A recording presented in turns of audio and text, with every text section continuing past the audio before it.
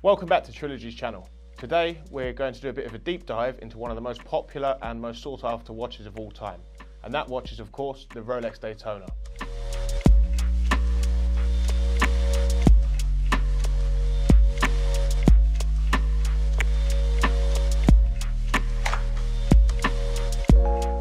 The Daytona of course needs no introduction. It's one of the most recognisable and sought after watches of all time. Many influential people and celebrities have chosen the Daytona as their watch of choice, and it only really dawned on me, this video topic, the other day when I was explaining to a client the difference between a super lumen over and chromolite lume on a Daytona, that many people may not know the little differences between Daytona years and models and references. So I thought it might be good to make a video to explain that for people who are interested in the Daytona and learning a bit more about the history of it and the differences that can make one a lot more collectible and expensive than the other. So we're going to delve into that today. Today I've got 4 Daytonas iterations to show you. The 4 I've chosen to show are the Daytonas that all have a self-winding movement. This starts with the Zenith Daytona. I have one here today, which is a 90s model C serial. The Zenith was the first self-winding Daytona. A lot of people don't know this fact, and this history seems to be a bit forgotten because for decades now Rolex have done everything in-house, but this wasn't always the case. It wasn't so long ago, but it was long enough ago that most people have sort of forgotten this part of Rolex's history. The Rolex Daytona, using the Daytona name, was originally released in 1963, and from this point up until the Zenith Daytona, all the movements were manual wound movements until the Zenith, which has a self-winding movement. It's crazy to think that some of these vintage Daytonas, such as the Paul Newman reference 6239 and others of that category and vintage era, go for these crazy prices, 200, 300, 400,000, and they're all a manual wind. But as we all know, the collectibility of watches has no upper bound. As the years went on, the trend and the demand moved away from manual wound watches, and Rolex saw they had to take action, and action they took. In 1988, Rolex released the Zenith Daytona. It's referred to as the Zenith Daytona because Rolex used a movement that was first used in the Zenith El Primero, but they took it and modified it quite a lot, and that's where the Rolex movement number 4030, which powers the Zenith Daytona, came from. The 4030 was a great movement, and this led the way for Rolex to produce their first in-house movement, which is the 4130, which is a powerhouse of movement, a great movement. It's still used in Daytonas today across all the lines, the Platinum and the current production 116500 LN. So it's obviously a great movement which has lasted over 22 years without any modifications or problems. The Zenith Daytona range can have a plethora of differences which can change prices, collectibility, price points, which I won't delve into here today, but we can do so on another video, because it will take a while. This is more about the Daytonas. If you'd like to see a video about the Zenith Daytona and the differences, the price points, let me know in the comments and I'll be sure to make one for you soon. Today I'll talk about the Zenith Daytona and the 116520 pre-ceramic for now, and how you can tell them apart without looking at the papers and the reference number. One of the most obvious differences, and probably the biggest giveaway, would be the dial. The dial on the Zenith Daytona has a sort of contrasting subdials on the Zenith as opposed to on the later Daytona, the 116520. For example, on the white dial Zenith, which is the one I have here, the subdials are black, and on a later model 116520, the subdials have got a silver outline. So that's one of the big differences you can tell. Also, if you was to pick up a Zenith, you'd notice that the bracelet is slightly different. For some reason, the links feel a bit tinny. Obviously, they don't have the solid end links that came in a bit later. Also, another giveaway would be the clasp. The Zenith Daytona has a bit of a bitty clasp that you can see, so it's sort of chopped into bits. You can see it up on screen now, whereas the later 116520 has a more solid, robust, long clasp, which has the half a link at 5mm adjustment, which is pretty good if you're obviously your wrist swells in the evening or go on holiday. Gives you another 5mm to play with to make your watch more comfortable in the warmer climates. Another difference, and something that is pretty interesting, would be the lume on these watches. For those of you that don't know, the lume is what we refer to when you can see on the watch the luminescent coating, when you, either in a dark place or at night when it starts to light up. Rolex used tritium for many, many decades on looms across all their lines.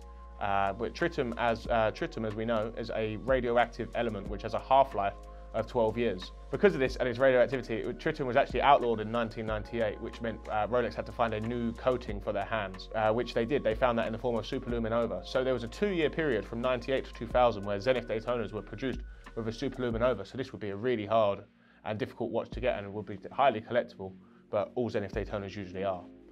The P serial is the most collectible, and this actually has the superlumen over coating. The Zenith Daytona I have here is a C serial, so this has the tritium coating. So I've got my photo up on screen now for you to see the colour of the tritium coating, and we can now, and soon we'll compare that to the coating of the superluminova that I have on the 116520 here. I'm not actually selling this Zenith or any of these 4 Daytonas. I just got them out from my personal investment collection just to show you all and talk about the differences. I thought it would be quite important to add this into the video. I often film and discuss watches and investments and give advice on that, and I don't think it would be fair for me to give that advice unless I actually had some skin in the game. I've personally put my money where my mouth is across the Daytona range, and these 4 you see at the front of this box here, they're all my investment pieces. For obvious reasons, the Zenith, and you'll learn why the other ones are investment pieces of mine as well. So I thought I'd just put that in there just so you guys know I am in the watch investment game as well as the watch sales game as well. I believe in holding all of the iterations of the self-winding Daytona. I'll have a great chance of capital appreciation, which is why I've bought these 4 and I'm holding on to these 4. The Zenith Daytona that I have here as a full set in good condition like my one, you'd struggle to get one for less than £30,000 today. So moving on to the Zenith, we move to the reference number 116520. As you can see, the 2 in the middle of the box and up on screen now. This is referred to as the pre-ceramic Daytona because the bezel on it is obviously a stainless steel bezel, and the subsequent model was the ceramic Daytona. So we refer to this as the pre-ceramic. Had some changes, but primarily it's a stainless steel Daytona, was available in both black and white. The subdials across either black or white are all silver, so that's how you can tell it apart from a Zenith. It was the first watch to use Rolex's updated 4130 movements, and it's the first fully in-house Rolex Daytona. Even within the 116520 range, there are little differences that can make differences to the price. For example, when the 116520 was first released, Rolex was still using paper as the guarantee, whereas today obviously we are used to the cards. But older models on paper and who have the old class before 2008 are worth less than models that have got the card and a newer class, which was post 2008. Also, what's quite interesting is the lumes. Rolex changed the lume, which they used from 1998 to 2014, which was the superluminova, which is the green lume that you can see up on screen now. And in 2014, they changed that over to chromolite, which has got that lovely, vibrant blue lume. And the chromolite version, which was only produced from 2014 to 2016, when the 116520 was discontinued. So it's very, very hard, and it's very, very hard to find the 116520 with the chromolite, and it was a highly collectible model. One other thing to note about the 116520 is the often referred to as the APH dial. This is something that a lot of you may not be aware of. On the 116520, there was a number of dials that became a misprinted dial and were left the factory that way. It's referred to as the APH dial, which I'll explain to now. If you look up on screen on the Daytona, the word cosmograph appears at the bottom of the 4 lines, and on the APH dial, there's a space between the R and the APH. It's only a small space, but there is a space indeed. And this spacing is a wrist print from Rolex, and as we all know, misprints are highly collectible and highly desirable from Rolex. So the APH dial is one of those. I made a very proud investment myself a few weeks ago. I managed to acquire, I just got offered it, but out of the blue, I wasn't looking to buy it, but it just fell into my lap, so I had to buy it. I managed to acquire this one here. This is a Rolex Daytona reference 116520. It's a 2016, which is the last year of production. So it's got the new card, it's got chromolite, it's an APH dial, and it's a full set. It is the collector's dream. I was so happy when I offered it, and I just paid a lot of money just to own this piece, because I know it would be worth a lot more in years to come. I don't think I'll ever sell it, but it's unworn condition at the moment, and I'm just going to keep it in the safe and see what happens to the price in 10, 15 years. Who knows? But for now, that's what I'm going to be keeping. So the final watch in the Daytona range, and the current production model, is this one. It's the ceramic Daytona, reference number 116500 LM. This one here is often referred to as the Panda because of the black and white colourings. The 116500 obviously followed on from the 116520 we were just discussing, and with a few improvements on it, such as the ceramic bezel. In the last decade or so, Rolex have been improving their sports watches by replacing the old metal bezels, such as stainless steel on the Daytona and aluminium on subs and GMTs, for the better material, which is ceramic. The benefits of ceramic is that it's scratch resistant, and this is especially prominent and noticeable on the Daytona. For example, on some of these older Daytonas, if you see an older one that's had a bit of wear, it will pick up a lot of scratches on it. And these scratches can't really be polished out without removing the enamel, and then the watch really starts to look a bit tired and a bit horrible. And once you remove the enamel, you can't really put it back. So the good thing is with the ceramic Daytona, it's obviously scratch resistant, and you can't really ruin the bezel on it anymore unless you really crack it, in which case you'll need a whole new bezel anyway. Yeah, the ceramic bezel is obviously black, and I think it works really, really well with the white Daytona.